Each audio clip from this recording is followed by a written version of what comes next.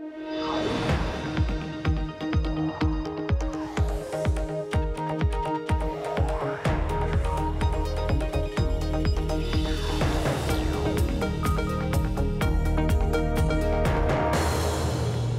to Bloomberg Technology. I'm Taylor Riggs, and for Emily Chang, U.S. stocks bouncing back from a sharp sell-off, but still closing at a two-week low as big tech shares like Amazon, Microsoft, and Facebook all selling off. And we are awaiting a news conference from President Trump. We will bring you highlights from that, of course, as it happens. But first, let's get back to the markets. Bloomberg's Abigail Doolittle standing by.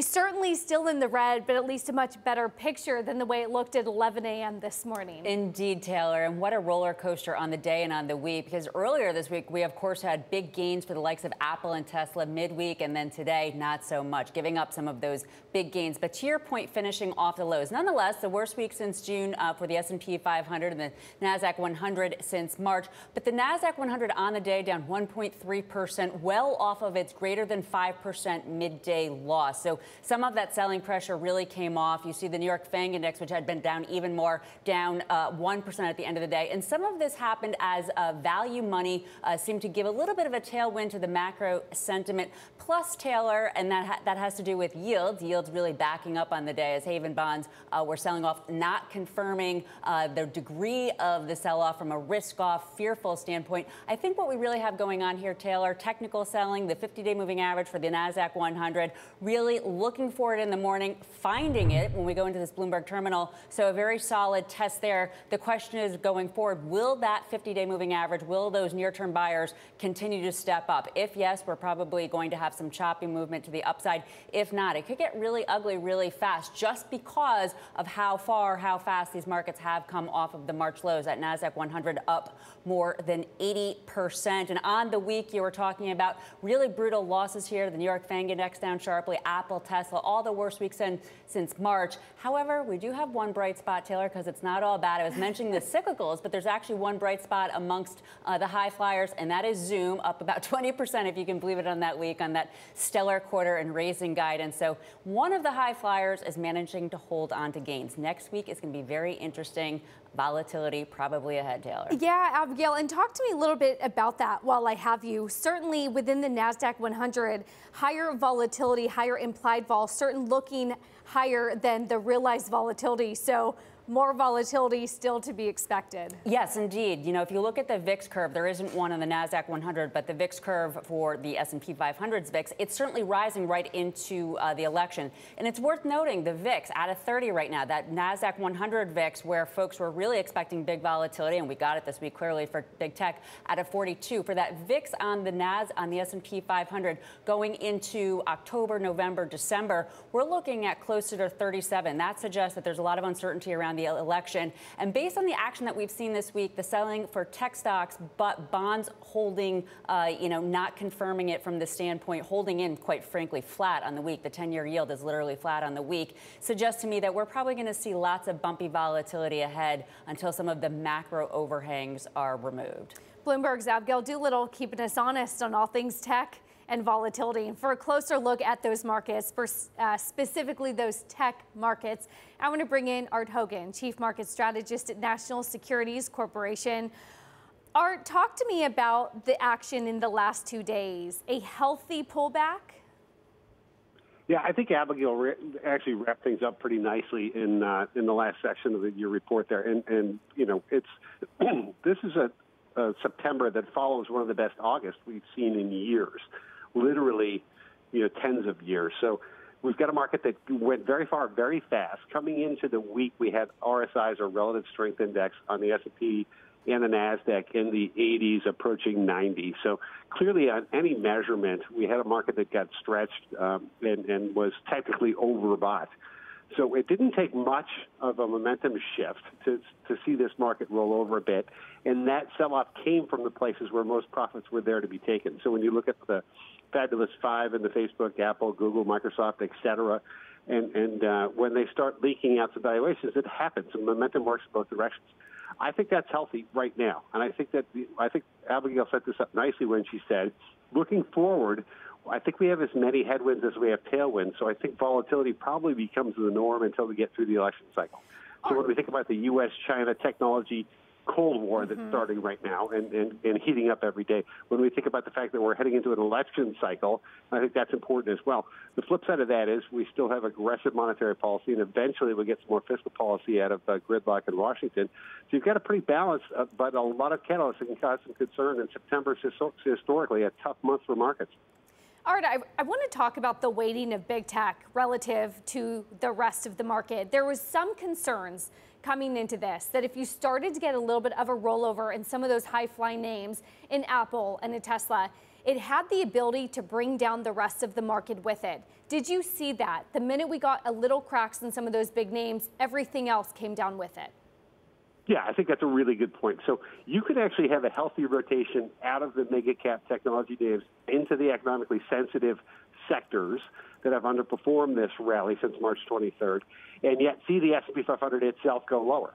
And that only makes sense because you say to yourself, a market cap weighted index is going to be more impacted by the large cap, mega cap, trillion-dollar market cap companies than they are going to be like any of the energy names, industrial names, any of the financials, any of the materials names. So you could get a significant rebound in the underperformers and still see the S&P 500 lower if there's enough of a move out of technology and into the economically sensitive cyclicals. I think that's probably a healthier place to be. So if we have to give up 50 or 100 S&P points but have a broader market with sponsorship of sectors that just haven't seen any buying this during the entire cycle, that's probably a healthy place to be. So I think that's logical to think that way, but it doesn't have to be a zero-sum game either. You can see sponsorship of all groups after a spell, but some of these tech names have just gotten ahead of themselves. Cash on the sidelines. I heard the minute we got a 5 or a 10% pullback, investors are desperate to deploy some of that cash. And you really saw that 11 a.m. today when we were off an additional 5%, that buying the dip opportunity. Is a buy the dip opportunity so prevalent that that can drive the market higher? I certainly think that's the case. And when you think about the longer-term projections, right? So when you say, let's put August behind us, and say that you're looking at this market and you say, is 2021 going to be better than 2020? Is it likely that the first and second quarter of next year are going to look better than the first and second quarter of this year? And if that's the case, should I take advantage of a better entry level into this market as we see what we normally see 3 times a year, a 5 to 10% drawdown? And I would say that's the case. I think there's a lot of reasons to think that there's going to be a lot of economic energy exploding into 2021 when we get a vaccine, and a lot of pent-up demand for goods and services that were impossible to get in 2020 happen in 2021. So I think that we're in a long-term bull market. Now, I also think that volatility is going to be the norm, not the exception, as we head into the end of the year and certainly through the election cycle. But I think these sell-offs, these average sell-offs that we typically have, are opportunities to have a better entry level into what is a long-term cyclical bull market. Okay, talk to me about this cyclical bull market, because a lot of has been made about these high-flying tech stocks and growth versus value. Today, though, we started to see a little bit of that rotation out of growth, out of tech, into value. Is that trade sustainable? It's certainly sustainable. But here's the issue, right? So since the lows of March 23rd, technology has done well, but technology in large part is agnostic to the economic growth we're going through. So when you think about a Zoom communications technology company that does well because we're stuck at home, and even though the economy is in bad shape, companies like Netflix doing well regardless of the fact that we can't go back to work or go to restaurants or go on cruises, Apple Computer, all of the names that have done well because of the environment that we're in or in spite of the environment in, will do well in a normalized economy, but they don't have a special appeal to them. When the economy starts to turn better, if the economically sensitive sectors, whether you want to call it these cyclicals or if you want to call it value, and they're both right now, will outperform because they are tied to an improving economy, an economy that's actually growing. Right now we have an economy that's in terrible shape that's getting less bad. As we turn the calendar to 2021 and we actually start seeing some economic growth, my guess is that is a rotation that's going to continue for a while. And at very discounted prices, when you think about the economically sensitive cyclicals and where they're trading right now, it probably provides a great opportunity. So we've been telling investors for a while to have a barbell approach. You want to have the mega cap technology, healthcare names on one side of that, and on the other side, you want to have the cyclicals. And that's going to get you through the next 12 to 18 months. So I think that rotation into the cyclicals is going to be a bumpy road. We saw a little bit in June and then it pulled back. We're seeing some now, and I bet this trend continues into the first quarter of next year. Yeah, wonderful. Thank you so much. Art Hogan, National Securities Corporation Chief Market Strategist. And coming up, we're going to take a further look at that jobs report from this morning, how one company is making the job hunt fun. All of that next. This is Bloomberg.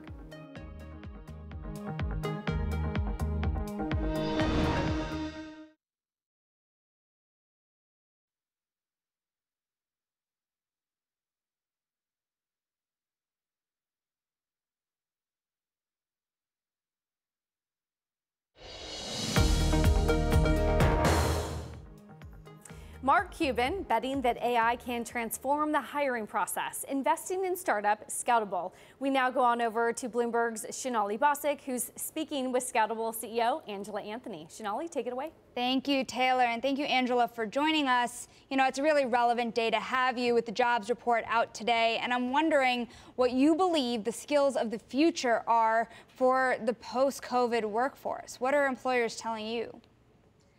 Yeah, I mean, the answer to that question has become obvious, especially given the pace at which our workforce has been changing during the COVID-19 pandemic. The skills of the future is a fast-moving goalpost. So to put some numbers around that, 52% of today's job tasks will disappear in the next 5 years, and nearly 60 million new jobs will appear in the same time frame. So, you know, the kind of important thing to remember is that we all actually have these soft skills, or at Scoutable we call them strengths, that make us naturally faster learners in roles that fit our strengths. Well, those new jobs, I want to talk about those new jobs for a second. Let's hang on to that thought, because those new jobs, today we saw a lot of the jobs created with the government and in logistics and places you would see in this economy. But where do you see those 60 million new jobs coming from? I mean, it's really across the board. I mean, the thing is that technology is certainly changing the technology field, but it's applying to everything across the economy. So, you know, as I was saying, like, the real skill of the future is the ability to identify the industries and roles that fit our strengths, which allow us to maintain a competitive advantage for upskilling for the demands of the rapidly evolving economy from all angles and across the board. I'm glad you started to bring up those, you know, so-called soft skills. A little earlier today, we spoke to the president of Arizona State, and he said the hottest thing in the job market is English or philosophy major that can code. What are the three skills? What are those soft skills that you could boil down to what employers are looking for? So it's really not, there's no blanket skills that, you know, fit every job. It's really very unique to every single role as well as every single company. But across the board, research has shown that the soft skills or the strengths that people have are the single most accurate predictors of future job performance for any job. So, you know, it's really about finding the roles that fit your unique strengths. And for companies, it's about finding the best benchmark for which sets of attributes that fit the role and fit their company's culture. Because the set of strengths that work for a specific role and company can vary by department, it can vary by team, seniority, by actual geographic location of the company or the office. So having a technology that actually is able to identify which soft skills work the best for a certain role is really the key to unlocking the power of soft skills in the hiring process. So can you explain a little what this unconscious bias that you're tracking among employers is? What are employers getting wrong here? Yeah, so unconscious bias really is something that is, you know, not really a you know, denunciation of any individual or any individual's process. It's really something that is a, you know, kind of psychological phenomenon about how we as humans evaluate and process information sequentially or, you know, at all. So, you know, it's the crazy thing about it is it's so obvious from the numbers that we see. There's so many studies that show that whitening an applicant's name on a completely equivalent resume doubles the callbacks for interviews. And actually people, you know, think that we're learning soft skill information through interviews, where the research actually shows that the impression, like our evaluation interviews, are made in the first 10 seconds. Where in the first 10 seconds, the most salient information we glean are unfortunately things like gender and age, race, and socioeconomic signals. So, and then on top of that, we have recruiting processes which very openly scan for certain top schools or previous impressive work experience, which are both primarily correlated with socioeconomic background. Right. So that's really what's driving the poor hiring outcomes we see. If we look across the economy, more than half of hires fail.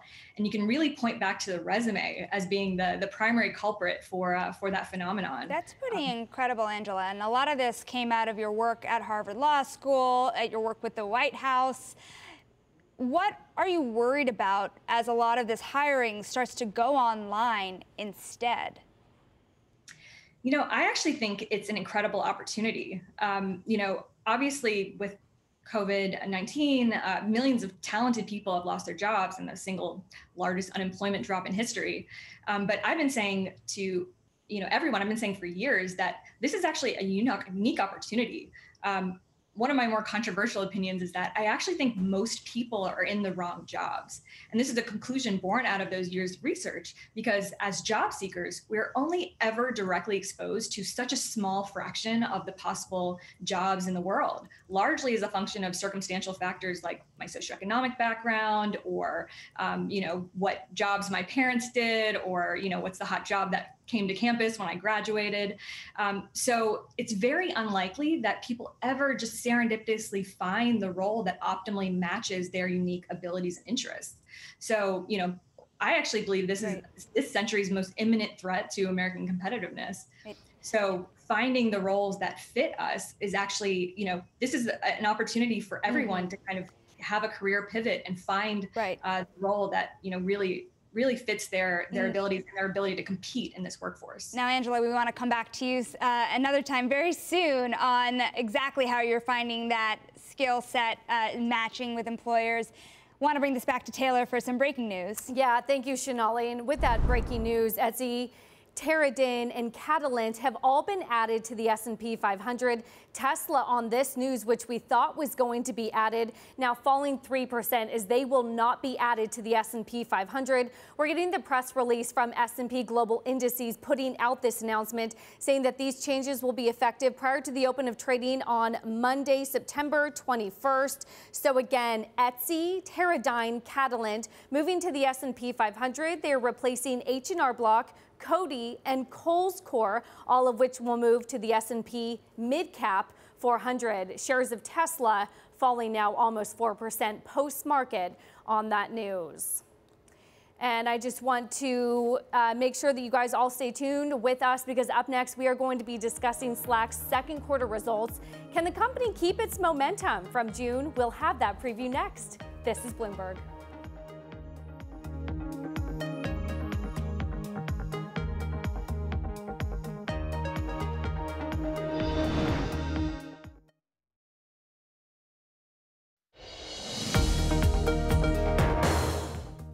Slack and Zoom have been two clear beneficiaries of the work from home trend during the coronavirus pandemic. While Zoom reported high earnings that crushed Wall Street estimates earlier this week, is Zoom going to be able to keep up the strong results from the last quarter? To get perspective, I want to bring in Nicholas Wences, Director of Equity Research at Apptopia, a provider of mobile app insights. Nicholas, great to have you. I think the issue and some of the concerns is the expectations are just so sky high for this company.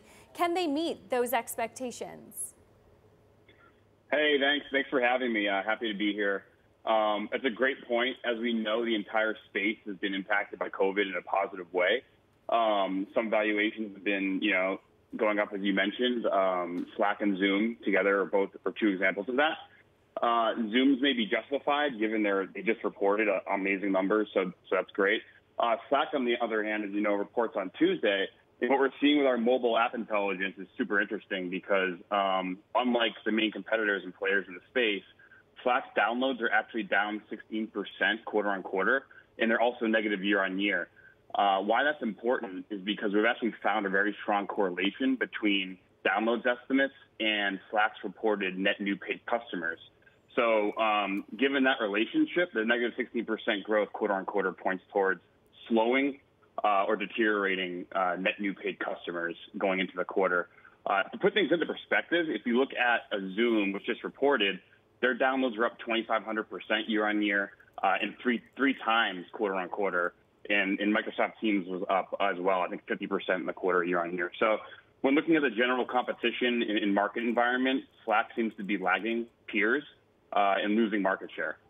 I'm curious about the demand that you see for Slack. If it was just pull forward from future quarters, or if there still will be demand in several quarters out, even if things return to normal.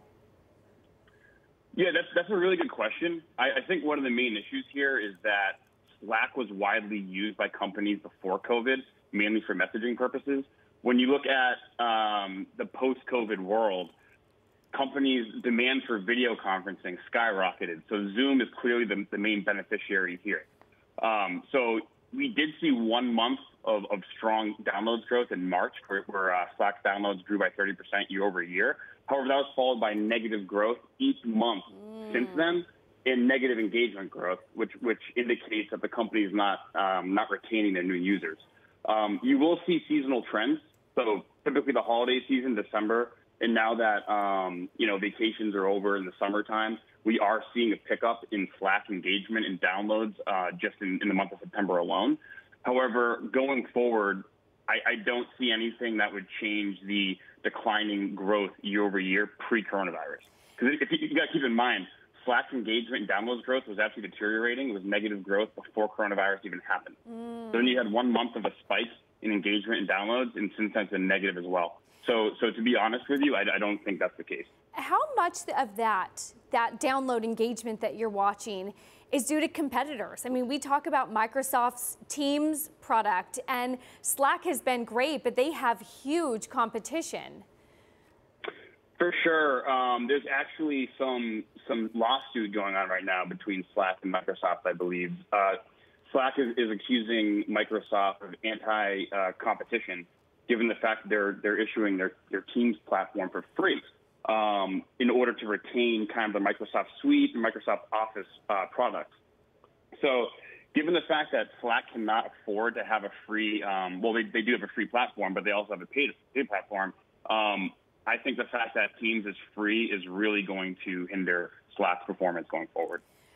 Yeah, Nicholas Wences, Director of Equity Research at Aptopia, thank you. We are getting a conference from President Trump. Let's listen in. So as we begin Labor Day weekend, America's unprecedented economic recovery continues. You see what's going on. It's been pretty amazing. The United States economy added today, announced this morning, 1.4 million jobs last month, bringing the total to over 10.6 million jobs created in just 4 months. That's a record by far. In August, we added 249,000 retail jobs, 174,000 leisure and hospitality jobs, and 29,000 new manufacturing jobs. The unemployment rate plummeted to 8.4%, the second largest single month drop ever recorded, surpassed only by our big decline in June. Last month, we saw large declines in the unemployment rate for African Americans, Hispanic Americans, and Asian Americans, very big declines. We're witnessing the fastest labor market recovery from any economic crisis in history, by far. By contrast, the last administration had the slowest, weakest, and worst recovery in American history. That was well documented, as you know. This year, the United States has seen the smallest economic contraction of any major Western nation, and we are recovering at a much faster rate than any other nation. Business confidence is higher today in America than in any other G7 or EU country. That covers a lot of territory. So we have the business confidence is higher than any of those countries. In July, retail sales not only recovered, but reached a new all-time high. So think of that. Retail sales, that's a very basic statistic, and it's a big statistic. It not only recovered, but reached the highest level ever. Auto sales have surged to an incredible 74% since their April low and are nearly back to their pre-virus levels. And that's been a tremendous thing. Used cars and new cars have been both doing incredibly well. Mortgage applications were 27% higher in August than during the same period last year. Home builder sentiment reached the highest level on record, indicating that more high-paying construction jobs are on the way. Home building has been great, and lending has been really incredible.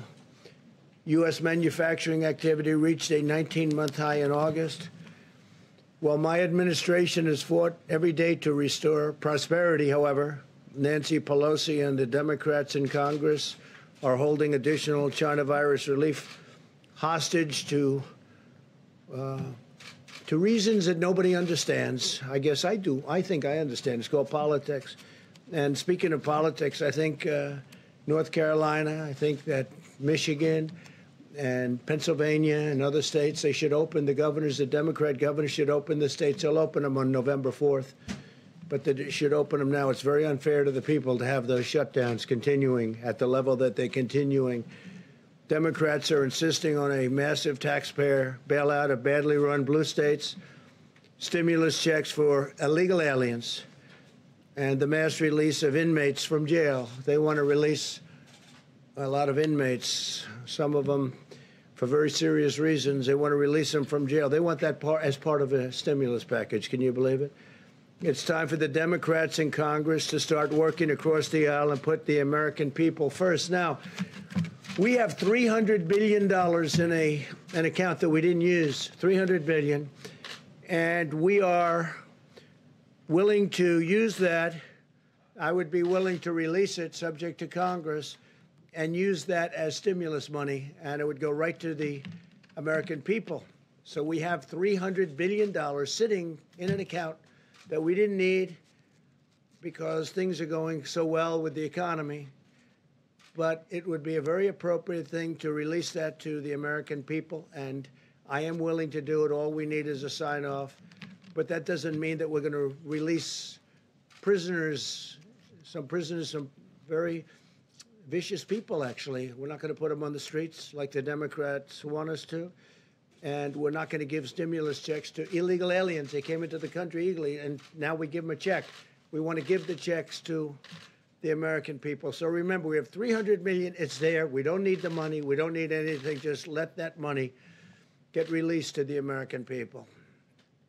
As our economy rebounds, there's only one thing that could stop the extraordinary economic comeback and wipe out the future of American workers, and that's what the Democrats want to do with a $4 trillion tax hike, implementing things that will be really bad for our country. And this will just absolutely cripple what we're doing on regulations and so many other elements of success. We had the greatest economy in history prior to the China virus coming in. Now they want to stop regulations. They want to bring up regulations to a level, stop the things that we're doing, which are at a much smaller level, and bring up regulations at a level that nobody's ever seen before. They want to do things that will make it impossible for any economy to grow. They want to ban fracking.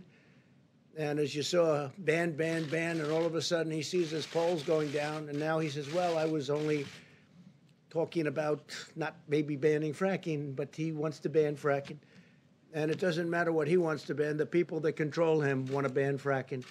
And whether it's Pennsylvania, Texas, Oklahoma, North Dakota, so many other states, you can't ban fracking. That would be a disaster. Ohio want to abolish American energy. I mean, that's what's going to happen. Adopt disastrous trade deals and inflict a devastating shutdown. As you know, he said, we want to shut it down. We would be willing to shut it down. And you don't shut down when we're setting records. And by the way, we're rounding the corner. We're rounding the corner on the virus. Joe Biden's blanket shutdown would collapse our economy, would cause countless deaths from suicide, drug, alcohol abuse, heart disease, and more. You know, shutdowns cause a lot of problems, a lot of very serious problems, more so than the virus itself. Biden's plan is not a solution. It's a virtual surrender. And our country is doing so well. We're starting to do so well. I think we're going to have a great third quarter. I mean, you're going to see for yourself because the numbers will be announced sometime prior to the election on November 3rd. And as you know, Joe spent his entire career sending American jobs to China and other far faraway countries. For 47 years, people were pillaging our country, taking our jobs, taking our companies. And that's never going to change with that mindset and with that group. Biden is not going to be standing up to these foreign countries. He's not going to be standing up, maybe more importantly, to the people that run the Democrat Party. He doesn't have the strength to do that. He refuses even to condemn Antifa, a bad group, a far-left domestic terrorist organization. He doesn't want to say anything bad about it. His plan to appease the domestic terrorists is the exact opposite of what I'm doing. And I think you saw that last night. Yesterday, the U.S. Marshals, we sent them in, U.S. Marshals. We were waiting for local government to take care of it, but they didn't do that, so the U.S. Marshals went in, law enforcement. They took down the Antifa member who murdered a man in the middle of a street in Portland. The suspect was killed after drawing a weapon when officers attempted to take him into custody. They wanted to take him in. The U.S. Marshals, credible people. So I want to thank them for their strength, their bravery. And I really do wish that the mayor of Portland and the governor of Oregon would get going and stop the crime in that city. It'd be so easy to do. Well, we're focused on creating good-paying jobs. The radical left is focused on unleashing really violent mobs, and you see that whether you're conservative or liberal, Republican, Democrat, or independent, we must all agree the need for peace and order and safety. Under my administration, law enforcement is conducting arrests nationwide of rioters, looters, and domestic terrorists. The reasons we didn't put Chicago into our list, where we're holding back funds from some of these states and cities that are doing such a poor job, such an incompetent job, a job that nobody can even imagine how bad. And we're holding it back until they get their act together. And we are having a lot of people in Chicago right now, and you notice that their numbers are going down rapidly. But we've deployed a lot of federal law enforcement. You have been listening there to President Trump, who's giving a press conference. Of course, if we get to a Q&A session, we'll continue to bring you some headlines. Some of the headlines that stuck out to us here at Bloomberg is that Trump saying that the government has $300 billion in an unused account that could be released. Of course, as Congress still awaits a deal on that further stimulus package. Continuing to talk again about the jobs report that we got this morning, saying that U.S. business confidence in the U.S. is higher than any other G7 territory. So talking about the economy, talking about Joe Biden, and then continuing to talk about some of the protests that we've seen in other cities. Again, we'll bring you those headlines as we get them. In the meantime, several universities across the U.S., from New York to Philadelphia and Colorado, have been forced to send some students home this week due to raging COVID-19 outbreaks on campus. Schools are saying that parties and students not following social guidelines are to blame. And speaking of schools, we want to alert you here to a special series on Bloomberg Technology all of next week. We're going to be discussing education and technology with people who all have a stake in the new normal when it comes to learning. From software developers to educational leaders, you will want to tune in to Bloomberg Technology, the virtual classroom, from 5 to 6 p.m. Eastern after Labor Day week. And as far as the coronavirus itself, this coming season is renewing concerns about the country's abilities to contain it as colder weather approaches. Dr. Andrew Pekosh, professor and virologist of Johns Hopkins University Bloomberg School of Public Health, joined Bloomberg's Tom Keene and Francine Lacqua earlier today. Practically speaking, 6 feet appears to be a number that most people are quite familiar with. And I think all the data suggests that, if you maintain that along with a mask, you've got at least 2 things in place that will help prevent transmission. So I think that's the simplest thing to try to get across to people as an effective means of practicing this physical distancing between each other. We're going into a colder season. The 90-degree temperatures in New York City are breaking, and things get a little chill. What is the chart of temperature and virus? Where's the break point on that in Fahrenheit, or if you insist, do it in Celsius for Francine? Yeah, so, it differs for each virus. But it's been very clear that with SARS-CoV-2, the virus that causes COVID-19, we've had a lot of spread of that virus in the U.S. under conditions like you just described, that are extremely hot and humid. With viruses such as influenza, we expect a seasonality of that, and there is data suggesting that cooler temperatures and lower humidity helps transmission. We think some of those things are also true for COVID-19, but the reality is so many of us are susceptible to infection that even under less than ideal transmission conditions, the virus sees enough susceptible people that it can maintain these transmission cycles, cause disease, and spread in a community. Dr. Pekosh, how much do we know about long haulers, right? So there's a lot of apps. The media is getting, I guess, wiser in starting to look into this. I mean, once you've had COVID, is that it? Or are there a significant number of people that then have to live with legacy or repercussions, whatever you want to call them, for 3, 4, 5 months or even longer? Absolutely. And this is, again, something that you only start to realize as you move into a pandemic. You see that many people are suffering 2 weeks, 4 weeks, even longer than that from effects of the virus infection. An important other aspect that's coming together is aspects of how the virus infection can affect your heart. And there's certainly now more and more evidence suggesting that there are long-term damage to other organs that may be a result of direct infection, but may also be simply a result of the immune response that this virus generates as it's working its way through your lung. So certainly we have to think about this disease as more than just a virus that can cause death in a certain percent of the population.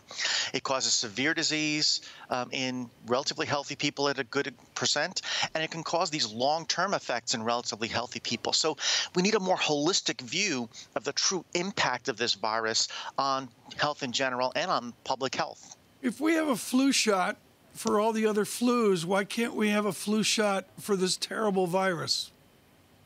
I think we're in the middle of trying to work out exactly what it takes to do that. There's been some fantastic work that's been done at very fast rates to try to generate vaccines, and we know that those vaccines can induce certain immune responses. Our big question, though, is, are those immune responses that the vaccine's inducing, are those enough to protect you from infection?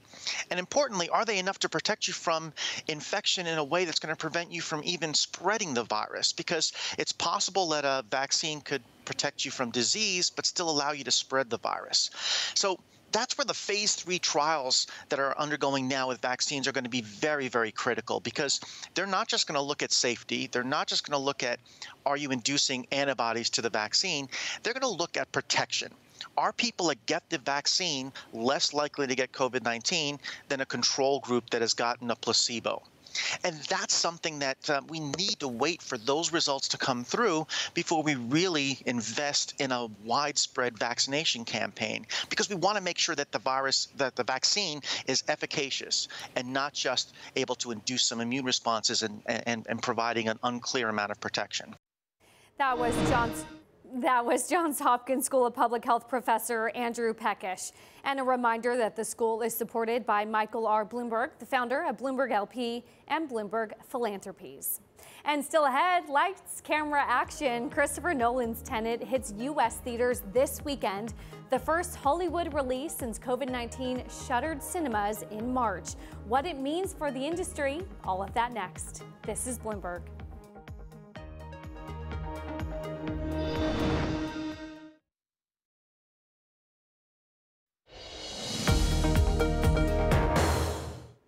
The NBA playoffs continue with the Milwaukee Bucks taking on the Miami Heat tonight, just about an hour's time. Later at 9 p.m. Eastern, Houston Rockets will be playing the LA Lakers. Now, Dallas Mavericks owner Mark Cuban says a lot of credit can be given to the NBA over the league's ability to play games amid COVID-19 pandemic. He says he's stunned at how well the bubble has worked.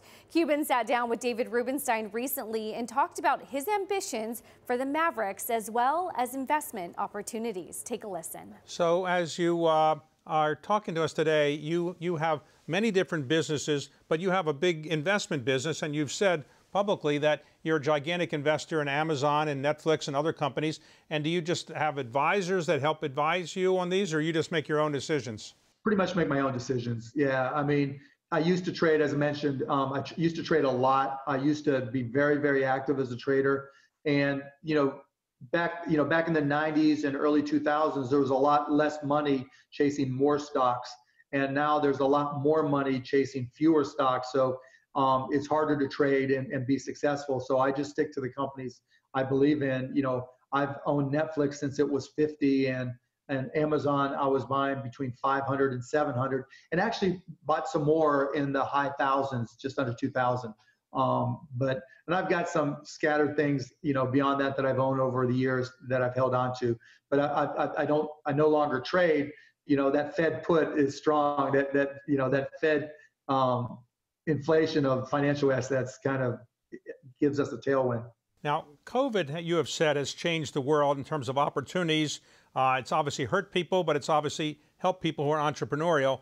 So you've said this is a good time to actually figure out new businesses, new areas of business. Is that a fair statement? Yeah, it's so unfortunate, but it's true. I mean, we've heard Warren Buffett say, buy when there's blood in the streets. And it's almost analogous here. So many small businesses are closing. So many, retail stores are closing. Malls are going bankrupt.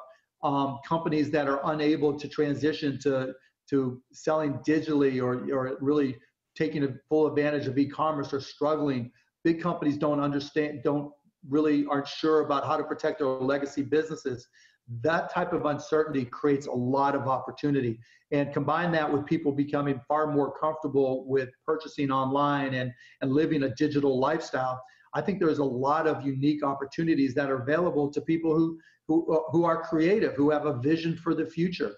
I think, 10, 15, 20 years, we'll look back and there'll be 10, 20, 30 world-class companies that were created by people who we probably are thinking are crazy right about now. Mark Cuban speaking earlier with David Rubenstein. Now, it's the Friday before Labor Day. Movie executives will be on the edge of their seats this weekend just to see how many people will actually show up to theaters for Christopher Nolan's Tenet. The much-delayed thriller is the first Hollywood blockbuster to hit U.S. theaters since March. For more, I want to bring in Bloomberg's Lucas Shaw. Lucas, am I going to the theater to see Tenet, or am I staying at home to see Mulan? I think if you want to stay safe, you're probably staying home to watch Mulan. Of the two, I have only seen Mulan, so I can't speak to the quality of the two of them. But it looks like people feel a lot more comfortable still watching movies at home than going to the theater, at least in the U.S. The box office returns for Tenet outside of the U.S. have been pretty strong, but that's mostly in countries that have a much better handle on the coronavirus than we do. Are subscribers willing to pay 20, 30, what be it, to sit at home if we're missing out on the surround sound of a theater experience? Subscribers are willing to do it for the right movie. I don't know that Mulan is that movie. We'll see what the response is in the first weekend. There's been some confusion about, do you need Disney Plus in order to watch it? If you buy it, where do you buy it? How long is it going to be there? Because also remember that Mulan will be available for free on Disney Plus, or not for free, but to Disney Plus subscribers in about 90 days. So I think you'll see a lot of parents decide, hey, maybe I'll just wait for this to come out and I don't have to spend the $30. But I do certainly think that there are movies that parents will pay for in that way. We had one of these examples earlier this year with Trolls, which was a movie that Universal had planned to release in theaters. It shifted it to what's called the premium video on demand window. And it did well enough that it encouraged Universal to strike a deal with some of the major theater chains to be able to do that for all of its movies. Lucas, in the minute that we have left, how nervous are some of these movie theater chains if we can just go direct to consumer and bypass that? Is this the beginning of a bigger shift? They're very nervous, which is why you saw AMC, the biggest chain in the U.S., make a deal with Universal. If they're going to allow studios, or studios are going to try to bypass theaters, or at least shorten that window, as it's known, between when it's in theaters and at home, the theaters are going to want to cut a bit. But I do think we're not going to see the biggest movies bypass theaters because there's just way more money to be made in the theaters. Yeah, thank you. There, as always, Bloomberg's Lucas Shaw. I'll let you know what my decision is. Now, every single IMAX theater is playing Tenet this weekend, but even with the reopening of movie theaters in the U.S., capacity has been only about 50%. Bloomberg caught up with IMAX CEO Rich Gelfond, who shared his perspective on how audience behavior has changed. The takeaway is that where it's safe to open, people want to go to the theater.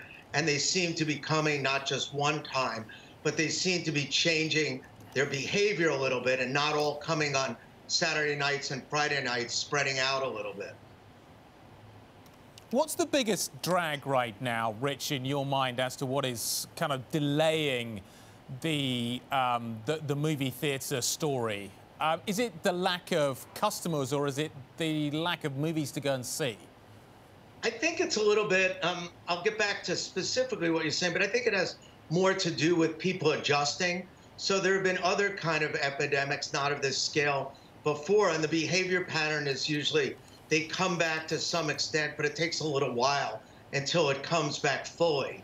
And when you said impediment, I think people are really coming now, but it's going to take a little time to come back at full capacity based on what we've seen historically. But right now, it's almost a question of who will go first. Will the theaters open first or will the films open first? And there was kind of a stalemate where both were afraid to make the first move. And one thing that Warner Brothers and Tenet did, which was really intelligent, was instead of the traditional pattern where you'd wait for the whole world to be safe and then you'd open the world day and date, they said, wait a minute, there may never be a time that it all works perfectly. So let's do a rolling global opening and let's open where it's safe and continue to roll through the world in doing that. And right now that seems to be working. And the hope is that that gives comfort to some of the other studios and the other films, and they open in a similar manner. So does that mean, Rich, that you don't expect 100%? Well, I guess when do you expect 100% capacity to return? Yeah, so right now, capacity is around 50% in most markets. In China, it had been 25, and then it went up to 50, and now there are rumblings about it maybe going up more. In Canada, it was only 50 people a theater, which is one reason the IMAX numbers are so amazing, which is we did almost 10% of the global box office in this highly capacity-constrained way. But I think people are going to put their toe in the water, and they're going to see how it goes. And it's a little bit ironic because there have been no cases in the world, even though a lot of theaters have been open for a number of months, where with contact tracing, it's been traced back to a theater. But I think the governments want to just be certain, and there are a lot of safety protocols in place now, wearing masks, special cleaning, as you say, capacity limitations, and I think you'll see those open up. So this weekend, Tenet opens in China, and I think a lot of people are focused on the U.S., but I think China is going to be a very strong market. Nolan, IMAX, and blockbusters all go well there. And I think, as I said, they're starting to think about more capacity open. So I don't think there's going to be a formula. I think it's going to be a case-by-case basis as the regulators feel comfortable. Rich, what's the shelf life of a movie? Let's take, for example, the new Bond movie. How long can you leave that on the shelf and expect it to deliver decent returns further down the road? Is there a point at which you just got to get it out there? So that's a great question in terms of the pandemic now. So typically, the shelf life for IMAX is 2 or 3 weeks, and then you move on. And in regular theaters, it's actually a shorter big play, but a longer tail, up to a couple months. But during the pandemic, because of the capacity restrictions, what we're starting to see the beginning of is not everybody has to go the first Saturday night or the first Friday night. And millennials may feel comfortable going to the theaters and, you know, with more of their friends and more people there on Saturday night, but other people might say, you know, I'd rather go Wednesday morning. So we think the legs are going to be longer. Chris Nolan movies always have long legs, historically. But for all movies, we think because human behavior will be different, people won't be back at work. Some people won't be back at school. So you don't have to wait till Friday or Saturday night. So I think you're going to see during this period a longer legs. But I think, again, when it gets back to normal, whenever that is, it'll probably go back to the historic norm. That was IMAX CEO Rich Gelfond speaking with Bloomberg's Alex Steele and Guy Johnson earlier. I want to recap again some of the headlines that we were getting from the President Trump's press conference, of which you're still looking at live photos of now. Some headlines that we were getting in the last hour, continuing to talk about the big jobs report, adding 1.4 million, unemployment rate falling to a lower than expected 8.4%. Highlighting Black, Hispanic, and Asian employment also dropping, and business confidence in the U.S. Certainly higher than any other G7 territory. Those are some of the president's claims. I also want to switch to some action that we're seeing in the post-market with regards to these markets. S&P Global Indices saying that Etsy, Teradyne, Catalent all being added to the S&P 500 effective Monday, September 21st. Tesla was falling post-market because, at least for now, it will not be included in the S&P 500. So very interesting to see a shift and a shakeup of that indice. And that does it for this edition of Bloomberg Technology. Make sure to stay tuned for Wall Street Week. David Weston, he's going to be speaking with Gillian Tett of the Financial Times, Invesco's Christina Hooper, and former Treasury Secretary Larry Summers. Thank you for joining us and have a great Labor Day weekend. This is Bloomberg.